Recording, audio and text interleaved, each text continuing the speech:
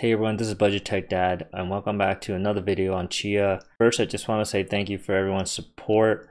Thank you for the likes and subs. If you like my past videos, please like and sub to me. I really do appreciate it. Alright, let's get on with the video today. Today's topic is, can this processor make a difference on your plotting? There's a reason for today's video is because when I was watching other YouTubers, their plotting time for one plot was much better than mine. And they have a very similar SSD, or even exactly the same. So I started questioning, like, how are they better? If it's not the SSD, then can it be the CPU, right? But when you look at like the CPU workload during the plot, it's really not a lot. I mean, this is like hovering around 30 and 40%. I can't really say it's bottlenecking it, right?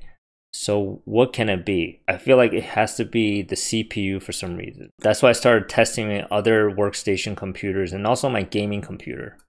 So here's what I tested. So my main plotting computer is the Ryzen 7 2700. It gives me about 6.5 range. I tested my other workstation CPU, which is the 3900X, and that gave me about 5.6. But when I tested the 9900K, it gave me 5 hours. So I was very surprised at this result, since like if you look at the specs here, there's a huge difference. I mean, this is 12 core versus 8 core. The base clock is not that much of a difference, so I'm just surprised why such an improvement in time, right? But my suspicion is it's not about overall CPU performance scores. And you can see here in Passmark scores that, 3900X is destroying these other two. So how is it not beating out the 9900K? I think that's in the single thread scores, right?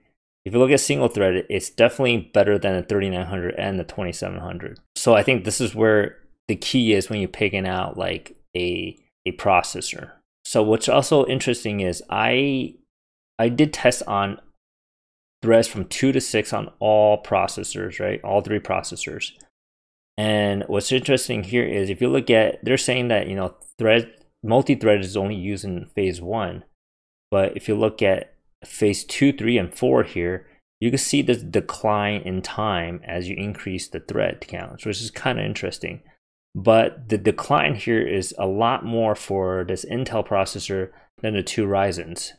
Because you can see here, like this 2700 here is pretty much no improvement at all in phase 3.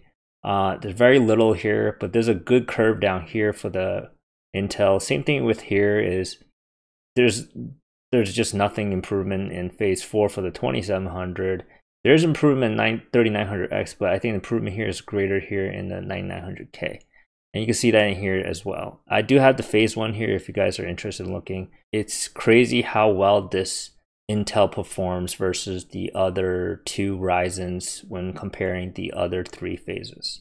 All right, and the other interesting thing is, so the 9900K, I do 2 threads and I get 5 hours, right? But the 3900X needs to do 5 threads just to hit the 5-hour mark. So I think a lot of people are getting these high core, high thread processors because they could do more parallels. But at the same time, the Intel processor have better single thread performance and they could do it faster. So what do you pick, right? Do you go with more parallels or do you go with faster plot time? I think there's a balance between the two.